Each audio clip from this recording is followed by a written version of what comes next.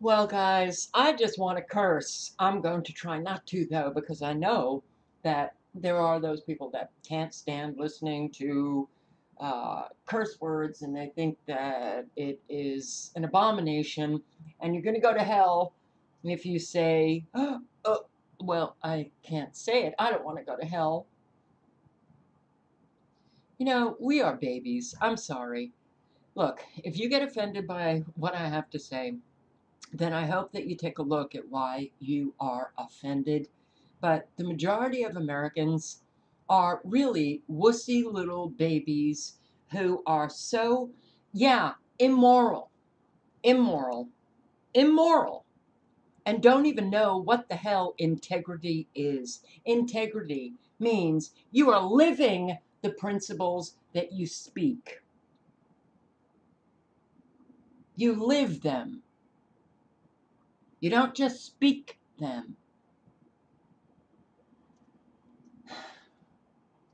In listening, I don't know why I did this to myself, but I saw that there was a live broadcast of these senators getting up to speak and vote on Judge Kavanaugh,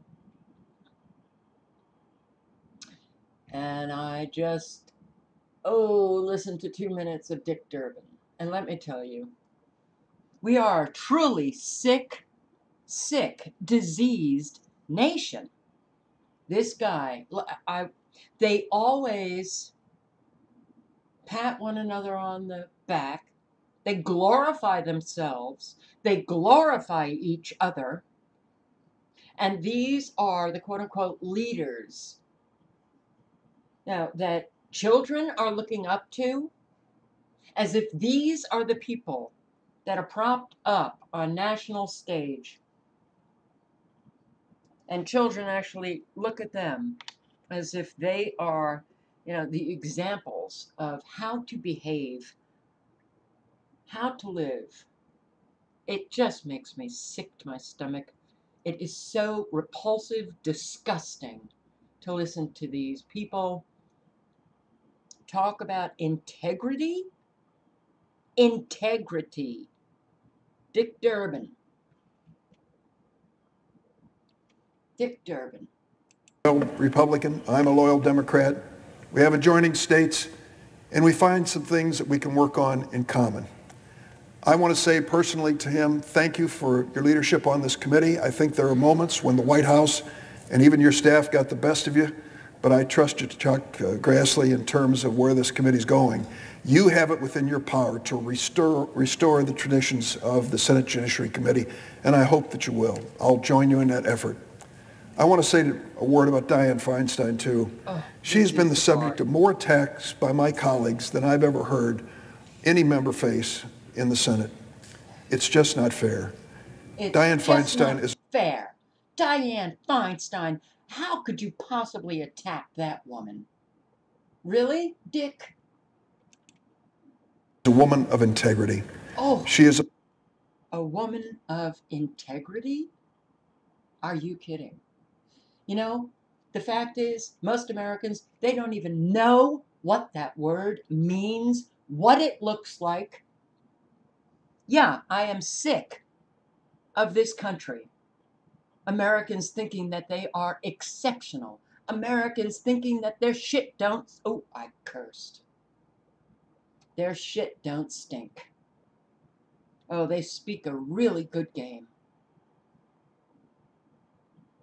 But they live rather despicable lies and despicable lives that reveal that they are full of crap, the majority of Americans. And that's why all of this persists. Why not listen to Dick Durbin talk about how Dianne Feinstein is a woman of integrity when so many American women think that they are women of integrity and there's nothing uh, that they demonstrate that is worthy of they feeling that they have integrity or anybody else that they live around. If you can't see how Americans are so a part of this nightmare that we are living, they listen to this horseshit. Now look at this woman. Some of her expressions are like, I don't know about this. What, Dick? Are you kidding? Dianne? Integrity? I posted this video. I posted many videos on Dianne Feinstein and how corrupt to the core this woman is. How grossly disgusting is her core. Immoral, despicable, repulsive. I can't even think of a word that captures how disgusting this woman is. She's a treasonous, disgusting pimp and prostitute. Pimp. She voted for the Iraq War. And in voting for that war, she made herself very wealthy. Very wealthy. Senator profits from war. She sat on the Senate Intelligence Committee and gave no big contracts to her husband, either directly or indirectly, and that was the start of the great wealth she and her husband acquired. American soldiers died, their lives destroyed. Afghans, Iraqi, innocent people. The blood on this woman's hands are just, it's dripping. It's dripping. You can't even see the hands. They're just so covered with blood. But she made an awful lot of money. So who cares, right, Dianne? I got to make money. These are the people that we prop up as if they have any integrity at all. But you know what gets me? These people, they speak no differently than most Americans. Because we don't know what morality is. We don't know what it means to live a life that, is a life of integrity. We don't know what it means. We actually think immoral behavior is integrity. We actually believe that as long as we can make an awful lot of money, we've got integrity. As long as you can get into a position of power, wow, you're special. You're incredible. This country is so unbelievably fucked up. It's amazing. It is unbelievably amazing. It's just so glaring.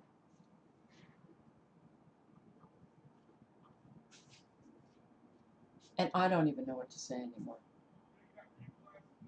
I am so sick of this. Senator's husband's firm cashes in on crisis. Is this about the war? No. This woman never stopped. She never stopped. Senator Dianne Feinstein introduced legislation to route $25 billion in taxpayer money to a government agency that had just awarded her husband's real estate firm a lucrative contract to sell foreclosed properties at compensation rates higher than the industry norms. corruption charges in the clean tech crash case, uh, the corruption of Senator Feinstein. You can read this. I go through a lot of the corruption that this woman has been engaged in. She has used the Senate to increase her wealth, to become extremely wealthy, and live a really great life.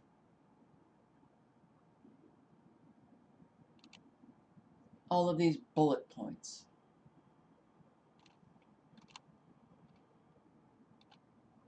list only some of Dianne Feinstein's corruption.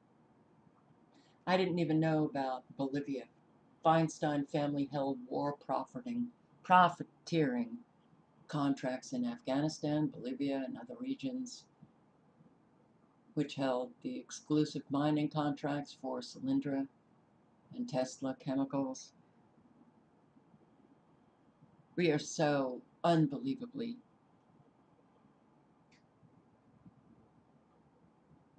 drenched as a nation in just such corrupt beings, and then they applaud themselves and exalt themselves and claim that this one or that one is a man or a woman of integrity. And you wonder why these children born to Americans are so messed up, killing themselves, drinking, drugging, having sex all over the place, not giving a shit about anything. Because everything in this country is meaningless except money. And you know what? As children, while they might not be able to articulate it or even communicate it very clearly to themselves because they may not have those cognitive skills yet, they feel it, they know it. This country is full of shit. And nothing is real. And everything is just a lie. And you have to live amongst people who don't give a shit about anything, only their own life. Don't ever disturb my comfort with anything that is negative. Negative. Yes, everything has to be positive. As more and more people have to suffer the consequences of such a positive, exceptional country. I live shell shocked. I live shell shocked that we can still listen to these people praise themselves and each other.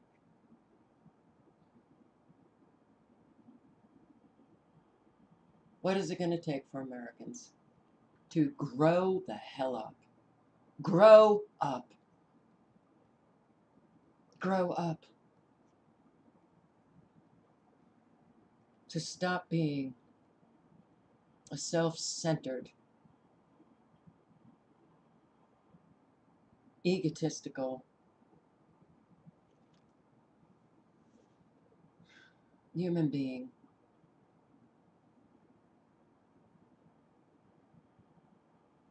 What is it going to take to burst their bubble of delusion? What is it going to take for them to rise up and demand something better? It means that they have to be better, but they're not. They're not. We are such a profoundly sick, disturbed nation. with so many people who are well adjusted to it. And you can never manifest a healthy society when you have such sick, twisted people in it who just talk a good game.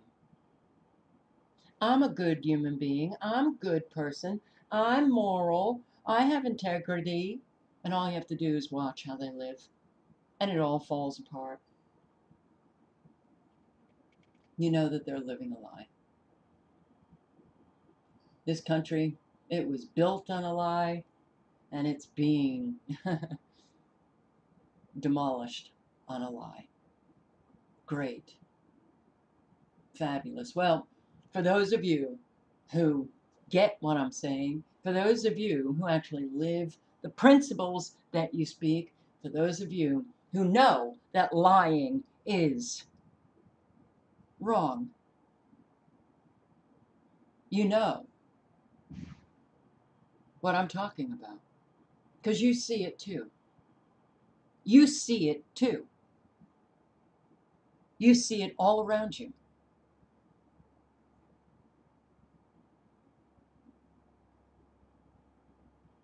So, to all of those who think that Americans are not to blame, you've got to come out of your delusion and face the hard, cold reality of what we have been living, what we are still living here in America. A people full of shit.